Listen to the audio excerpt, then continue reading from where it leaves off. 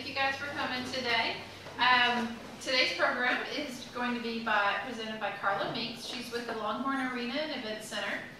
And she is going to be talking about all the things that they do out there, and they've really ramped up in the last couple of years on the things that they do. She's, let's see, she has been, Carla graduated from A&M Commerce with a bachelor's in social work, and she started out as a juvenile probation officer and did that for 11 years before becoming the director of marketing for Glen Oaks Hospital. And then after 7 years with that, she began also working as a marketing manager for the mental health clinic at Greenville and the Longhorn Arena and Event Center. I want to thank this month's sponsor, who is Howard Davis. And without further ado, I'll turn it over to Carla.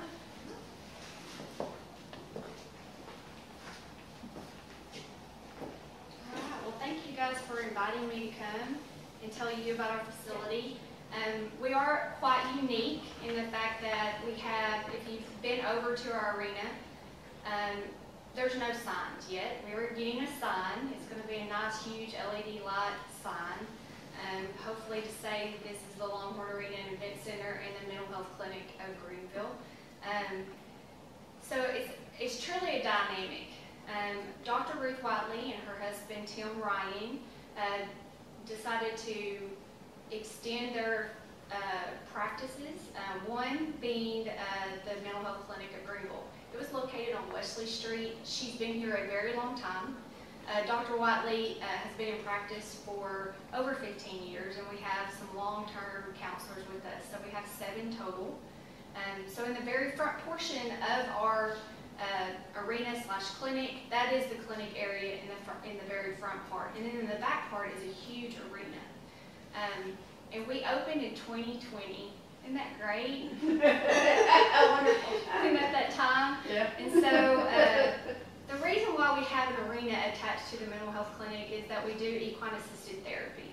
And so if you know anything about like pet therapy, you think of like dogs with patients or clients that they groom the animals or they pet the animals while they're actually talking about something that was kind of difficult in their life for counseling purposes. And so we use that a lot with our kiddos. So instead of using a dog or a cat, we use horses. And so they're able to communicate very well, partially from your dogs and your cats. So a little bit about horses is they are not a prey animal. They are a prey animal, not a predator. And so when you think about that dynamic, they are actually reading us as humans because we are the prey. We are the predator. I'm getting those totally switched up today. We're the predator to them. And so horses are constantly watching our movements, but they also feel a lot about what we feel. And so what I've noticed with clients is if they are very anxious and they're very nervous, well, the horses then reflect that to the client or the patient that we're working with. So right now, we are utilizing the arena in that aspect right now. So we have someone that travels from the Princeton area that deals with chemical dependency. So they're inpatient patients, and they come to our facility and they receive treatment. Right now we're working on a contract with Glen Oaks Hospital, and so the ones that are in outpatient treatment will walk over to our facility and actually participate in equine assisted therapy. So after they're in inpatient, they go outpatient, and then they come to us.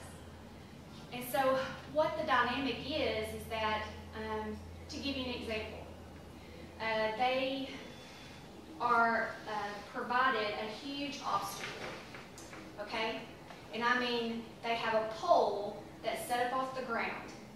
If you've ever seen poles in an arena, like if you get 2 buckets and you set them up, and you put a pole on it, and you try to get the horse to jump it. So instead of, if you were to go somewhere to watch an event where horses are jumping over poles, you usually see a rider on them, right? Typically. And so instead of putting a rider on them, no one gets on top of our horses during equine therapy. It's only grooming, touching, it is no riding. Everything's groundwork. So I would go to these patients or clients, and I would say, I need you to get the horse that's over 2,000 pounds and has a mind of its own with no halter, and I need you to get the horse to go and jump over that in a huge arena. Most people do exactly what you just did. Like, how am I going to do that? So they have to work as a team to figure out how they're going to get that horse to jump over that pole and not run in the arena. It's very, very difficult. We've had patients actually do it, and it took a lot of teamwork. But we reflect to them, okay, I can see right now that you're thinking you can't get that done. Or if you hear them saying, all right, what are we going to do? You can pick up that maybe that person's not necessarily a leader. And how does that work in your everyday life? Are you not a leader in your everyday life? Or if you see someone struggle and they give up, well, it didn't work the first time.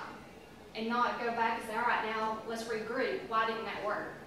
You see them, so then you identify to them, well, it looks like, do you give up quite easy? Like, how does that reflect in your everyday life? Do you typically do that? Do you have an obstacle put in front of you, maybe at work, and then you just give up? And so it's that true reflection, and you can kind of pick up even from the horses. If they're frustrated, the horse is frustrated as well. And so you can see them run off. And it's like, well, why do you think the horse ran off? How many people run away from you in your everyday life? Because you have anxiety, and you are feeling, that horse is feeling what you feel. So that's kind of a general idea of what equine-assisted therapy is. And if y'all have any questions, please interrupt me and ask. We have a total of 7 horses right now that we rotate. They rotate them every day so that they're not overused. So the mental health clinic doesn't just do equine-assisted therapy though. We work with children from as long as they can comprehend and play, because we do a lot of play therapy where they actually play with items inside their in a play room, and they can identify things and kind of discuss things as they play, so it distracts them, and so they're easily able to talk about some hard things maybe that they couldn't just do. If you put a 4-year-old kid in front of me and I start saying, how do you feel about that? They don't know their feelings. They don't know how to express that. So we use play therapy. We also work with family counseling as a group, individual, all the way into what we call geriatrics. A lot of couple therapy. Every type of therapy that you can think of, we do it. Even PTSD? We definitely deal with PTSD. We have a counselor that actually deals with military primarily. And so I can get into that a little bit. I'm sorry, my ear's a little bothering me from all the rain that came in. Sorry. We have what we call neurofeedback, bioneurofeedback. So the best way I can describe that for you to understand is, have you ever seen where they put probes on your head, like mad scientist kind of stuff? You go in and you actually they put probes on your head, and it actually looks at your brain waves. And you watch a program like Leave It to Beaver, if that's your favorite TV show. You watch just a regular TV show, and it actually retrains your brain how to think. So a lot of people with sleeping disorders, memory loss, ADHD, it teaches your brain how to refocus. Instead of immediately going to a doctor and putting you on medication, you can actually go through this process, and it takes, between 10 to 20 plus times to do it, but it can retrain your brain to operate at its full capacity. You'd be surprised how many people don't use their brain at a full capacity. I could probably say that for myself. We do that as well, and they actually, she does brain mapping, where you actually can see all the chemicals in your brain, and you can see possibly, like, for an adolescent, someone that doesn't know their history as far as genetically having schizophrenia, having a case of possibly going into a depression, all that can be picked up prior to that child actually having to experience it. So that's very interesting as well. A lot of the adults do that. Yes, ma'am? I've had brain remapping for multiple sclerosis. Very good. Very long time it took, but it worked. It worked. It did. It's amazing what it can do. The idea on what I was told was they were going to allow me to use a different part of my brain for the things that weren't functioning. Functioning correctly. And you notice I didn't walk in here with a walker or a cane. Right. There's not enough research, they say, to be able to say that is what it's used for. Like ADHD, they can't say that's exactly what it's used for, but you gave a great scenario that it's used for a variety of things. It makes your brain kind of re-trigger or reroute of where it needs to go. Yeah, they stimulate it. Stimulates, yeah. A lot of people sleep a whole lot better than not after they do it. I don't know if you experienced that or not. One of the things that we just started is we do what we call game time. And so it's a new way for kids to get together, and we go on a Wednesday afternoon, and they actually play games. And through that, they work through therapy and team working and self-esteem and stuff like that as they're playing a game. So we started that. Nate Brindley does that. And then we also have our military and veterans program. It is every other week. We do a family session where the families of the veterans and the veteran come out and do equine assisted therapy. And then we also have a time where just the person is there for the equine assisted therapy without the family. So that is a new program that we started. Are you guys working with Twin Rudders? Yeah. Yes, we are. And they have received a lot of funding and things like that to assist with the military, so it doesn't cost them anything. They come to our facility and receive treatment for free. So, so we'll flip to the arena, if y'all like to do that now. So, our arena was quite small when we first started out in 2020. It was not supposed to be as big as it is, or as big as it's going to be. We were going to use it for equine assisted therapy and probably some like horsemanship clinics. But after 2020, and we realized we're doing more through the computer counseling. We weren't having people come into our office. It was like we have to generate some type of other business to supplement. And so we extended our arena so that we could do things like barrel racing, sorting competitions, and also ropings. So, a lot of people, I have to explain what some of that stuff is. And so, sorting is actually getting cattle and pinpointing one out of a herd, and you have to get that animal over. Well, they actually put numbers on the animals, the cows, and so to say, I want you to start with number 5 and work your way all the way back to number 1. And they have to purposely go and pick those numbers out in sequence. So that is part of a competition. And then we have barrel racers. They actually run around barrels and they compete that way. And then we have ropings. Right now we don't have chutes, but we're getting those. We're actually extending our arena for the 4th time to add the chutes. Because it needs to be a little bit longer, so we're going to accommodate that and do that. So if you can, a long triangle, you have the actual clinic in the very front for the mental health, and then you have the arena, the indoor arena, which is climate controlled, so heat and air. And then there's an open area where it's like a practice pen, which is quite large. And then on the very back of that, we are going to have an outdoor arena. It won't be covered, but it'll be another full arena. So it is growing quick. We do have some interesting events that come up throughout the year. We have the circus that comes out, and it's called the Extreme Circus. And so it's not like circus with animals. It's actually if you've ever walked by or come by the arena and there's a huge ball, and it's like a huge dome, I guess you could say, They get motorcycles or I'm sure there's another word than a motorcycle, but they go in circles all the way around and fly up in the air and things I would never do or let my children do. It's scary.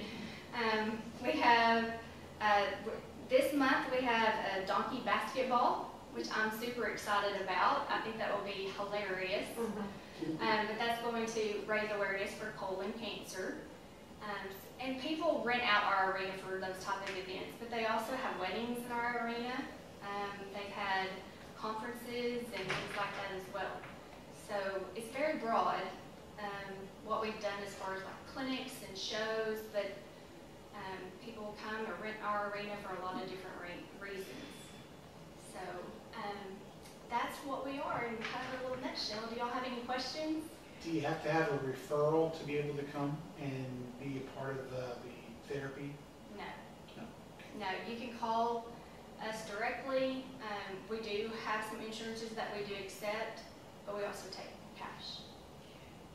Why do you choose not to use the horses for someone to be on the horse and benefit from the There's a different horse to walk and right. There's a different type of therapy where you use a horse for your own motor skills. So someone that is wheelchair bound or have another mental infraction of some sort, that is for riding. It's for your joints and it's to move and it's to do those things. We're just not specialized in that, and so we use our horses for the therapy part. When you're using a horse for therapy and you're watching the reflection, it's hard to do that from the saddle, I guess you could say, because they are reflecting your energy.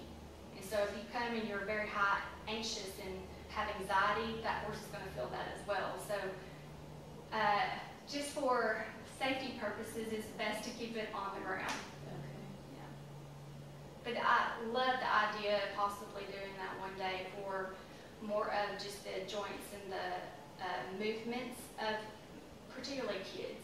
Of course, that's where our heart particularly health benefits people that were having hip problems, that riding on a horse was very it does help. beneficial Right. on the movement, and I just wondered why there was a reason that you didn't use it in the Primarily children's our- therapy of course. I had just heard so much Yeah. about that. We have our primary focus is the brain, I guess you could say, versus the outer body. Doesn't mean that that's not something that they wouldn't look into.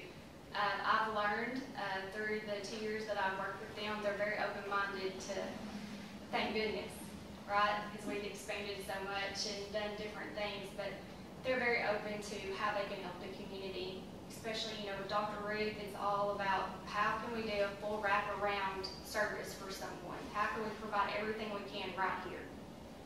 So, any other questions? I'm glad she asked that question because I caught that when you said it as well.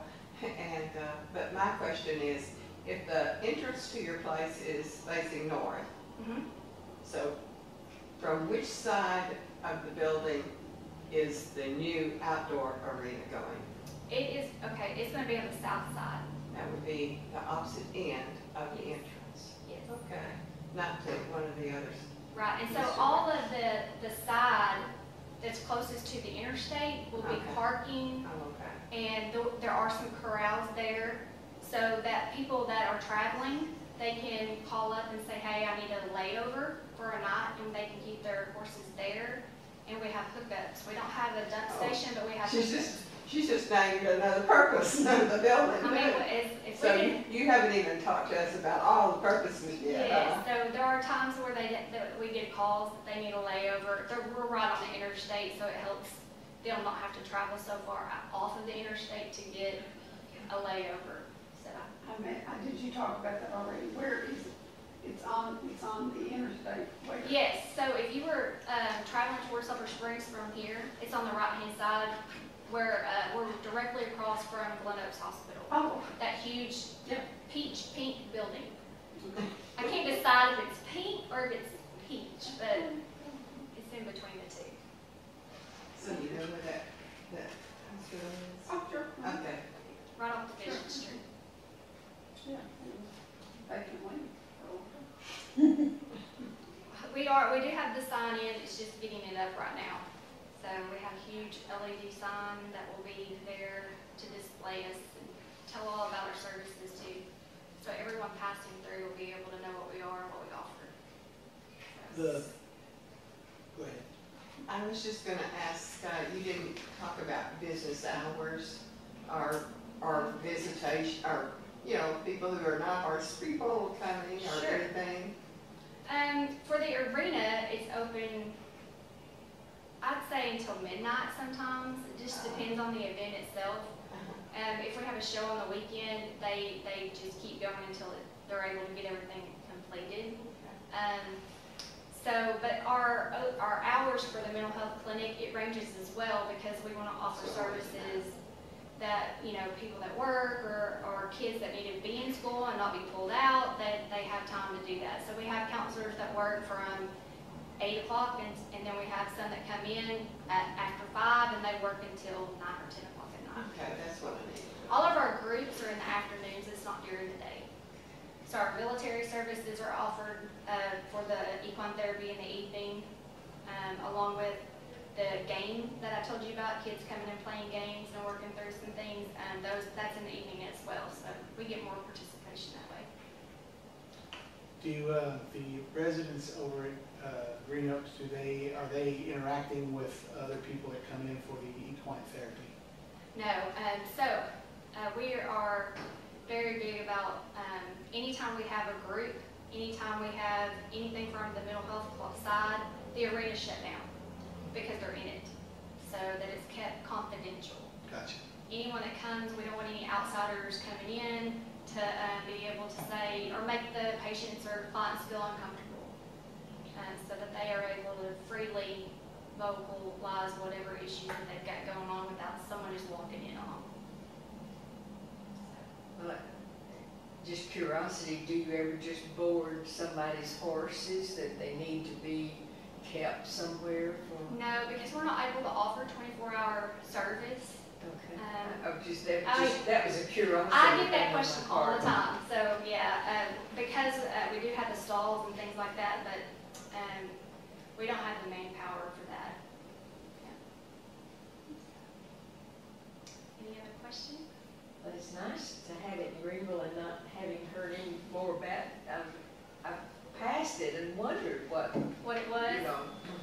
Yes. There's been times that there's been, might be 5 or 6 RVs that are parked there and everything, you know, and I wondered if that was Like an RV station? You know, I mean, what was that they had picked there to be, or if there was something going on that people came in there to stay. And I passed it so many, every time the way I come, to get here, I have to go that way and over the overpass to get there. And I see it and I always think, What is I'd like that? to know a little more about that. So we did have our sign ordered in 2020 to get here. However, it was stuck in China of all places. Yeah, a lot of things were. It was stuck with COVID. Well, I think that's affected all of us. It is, but we're gonna get it, and we've gotten it here, and it's gonna go up, and so there will be a lot more people that will know about it. But we do have a website. We're big on Facebook, so I'll get you some information on that so that y'all can follow our events if you wanted to, and see what we've got going on. So we'll get that to you for sure. But yes, there are times where I go to work, and there are so many trailers there. They can't park either. I'll just tell you, it's very difficult to find a parking spot with all those trailers. You just made a thought, the question come to my mind is, were you involved with horses prior to you choosing this career? Me, myself? Me, yourself. Okay, so my story is that I was raised by an ag teacher. And so from the time that I was little, I was in agriculture. It is very unique unique. I will say, I told Dr. Whiteley, I don't know how other than God that we were put together. Because I work for juvenile probation, and I would refer my kids over for her to do counseling.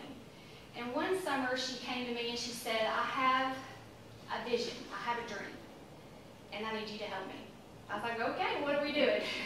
She said, I want you to get your kids that are on probation, a group of them, and I want you to bring them out to my home, and I want you to do equine assisted therapy with me. I was like, all right, I got to know a little bit more about that. And you want them to come where?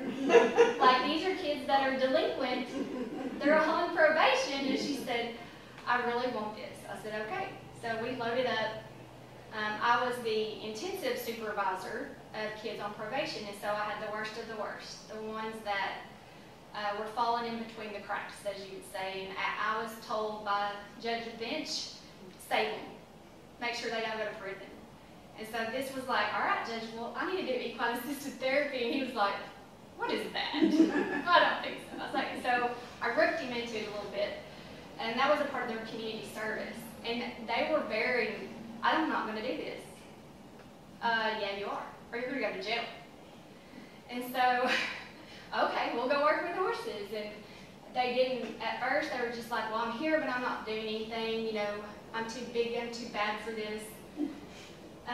They got involved in it, and at the end of a 6-week taking them out there, they were like, "That's my horse. Get away from my horse. You know, that one. That one's mine." And they learned that they were followers and leaders, and I bought into it after that. And so that's how Dr. Whiteley and I met. And then I went over to Glen Oaks Hospital. And during that time frame, I talked to one of the CEOs and I said, this would be amazing for our patients. And each time, it's like you had to get them to buy into it, to understand it, because you're talking about people that are from Illinois and Tennessee and cities, and they're looking at a horse going, no way, that's not going to work. With patients, why would you do that? And so it's really talking them into it, letting them see it. And so she bought the land beside us. And I was like, oh, this is awesome. So we got a contract when I worked at Glen Oaks, and we started doing that with our patients that were suffering with chemical dependency. And so then a new CEO came in, and that contract ended. And so Dr. Whiteley, and I had to call her, and I said, Dr. Whiteley, I'm so sorry that we're having to break that contract. And she said, well, that's terrible news. But that's great news for me, because now I can ask you if you'd like to come and work for me. And I was like, okay. And she said, we are expanding, and we're building, and so because of that, I need you to come and get people to come and refer to me. I'm gonna need more business, and I need you to market for me. And so it was a great transition, and for my agriculture background, and then me having a social work degree and what I do, it just collided and it created something amazing. So it was really good. It's still a good fit for sure. Thank you. It's good to know the person that you're listening to. Yeah. So yes, I've been around animals. I say it's genetic because my dad instilled that into me. And back when we could go to court, now I remember seeing your head in the courtroom, especially Judge Bench's office. What has been your success rate? For which side? Look, I mean, we have sometimes a 3-month waiting list. Dr. Whiteley specializes in child and adolescent, and she specializes in court services. She's amazing on the witness stand. There's never a short supply as far as what services that she offers. She's amazing. But I mean, so usually how many weeks is your therapy last? Oh, that's what it's So, for which therapy? Well, no, you said chemical dependency. So our chemical dependency with our equine assisted therapy, it typically, they are only inpatient for a month, and they can possibly get 5 to 6 weeks. But that's primarily because of insurance and payments and things like that. So we rotate them.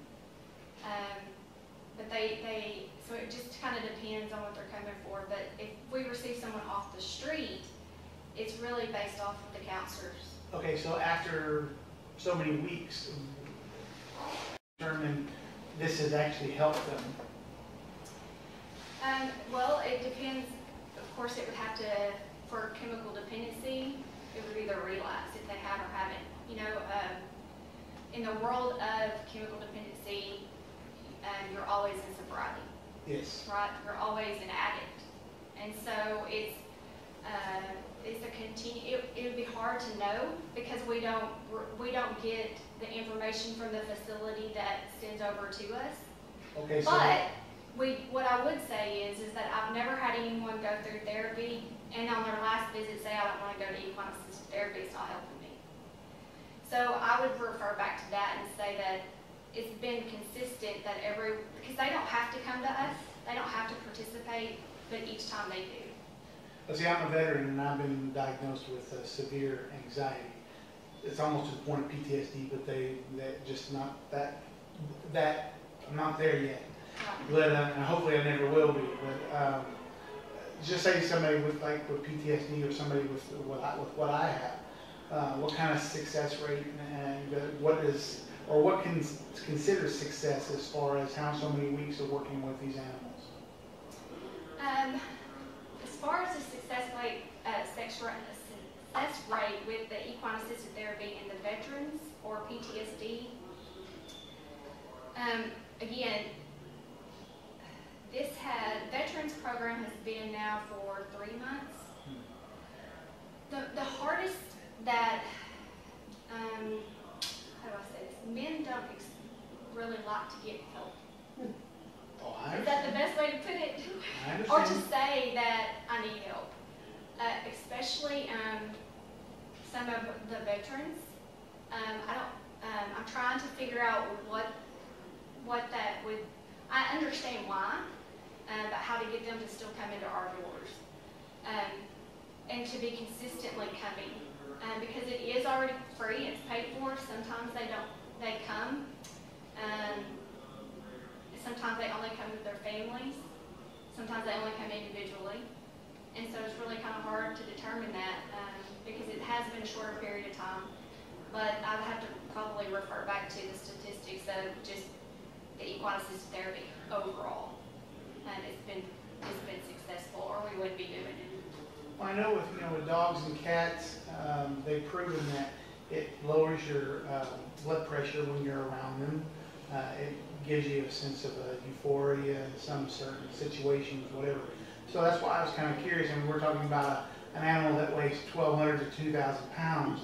You know, how does someone that could be afraid of the animal get used to it enough to where you can get them to work with them to a point where there is a success rate? That's what I'm kind of curious. Sure. Our horses are very docile. If they don't meet our requirements as far as, I'd say calm, they're not fresh off the farm, I guess you could say. They're not green, where they've never been saddled or they've never been worked. They're worked with every day. So the difference between a dog is exactly what you said. They are very small. Some people are very afraid of dogs, so it could boost their anxiety as well if they've had a negative or bad experience. There is a lot to take away from an animal that is so large and has so much of a presence that it does make you somewhat look smaller. It feels smaller, and that there's dominant. But they don't feel that. A horse doesn't feel that they're dominant over you. And instead, they're looking for you to tell them what to do. So that dynamic is so different. A lot of your pet therapy is, I'm having, like play therapy, I'm having you, that animal, distract me and calm me. Where we utilize obstacles or things that they have to do together for a reflective type response. So there's a lot of processing. I've identified this in you while working with the horse when it did this. Why did you do that? And do you do that in your normal day life? Or how does that distract you from becoming sober or staying sober? Things like that. But our horses, of course, they are large animals. And a lot of people are intimidated at first, but once they see that they are working together, instead of just one, I'm having to get this to do it, you know, or they're helping each other. Again, a lot of it is that reflective, being able to identify something in that person and say, did you know that about yourself? Because just like my kids that were on probation, they were big, bad, tough, I'm going to, you know, cut your throat if I have to, right? They learned that through the therapy that they were not leaders because they could not make a decision. And when they did make a decision, it never worked out for them. The horse was just like, not doing it. Where a dog, they felt more in control, right? So if I would have used a dog and they could have controlled that dog, they would have felt that presence, right? But utilizing the horse in that aspect with the kid, they realized that they can't push the horse. They can't, you know, scare the horse over that, but they were scared. And they could be forced to do something if the horse made them do it. So that's kind of the difference. So it's, to me, when utilizing a dog or cat, it's really playing and distracting them to be able to talk without knowing that they're talking about something that's hurt them or affected their lives. Where horses, we're utilizing that to make them see things in themselves that they may not have ever seen, and to process with them, what does that look like? How do you do that every day? Because many times they don't even realize that they're doing it, or how much they depend on other things. So it's really neat, very, very neat to watch.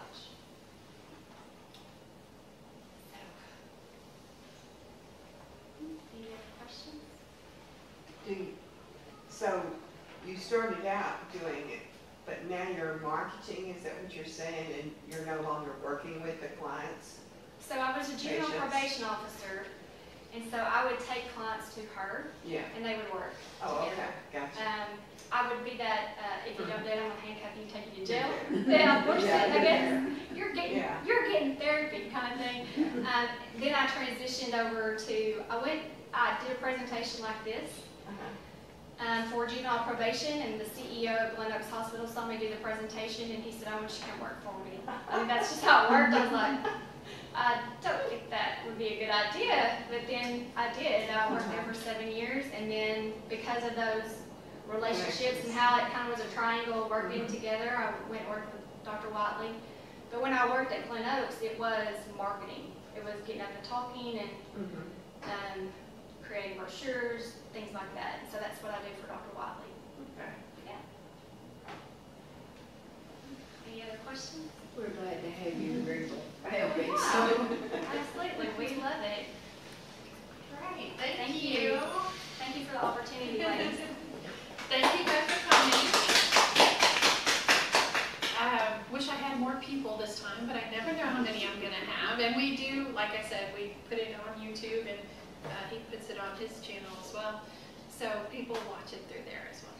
And let's see, next month's program is Jack Ammons, who's going to be talking about cotton. So yeah, so look forward to having you on.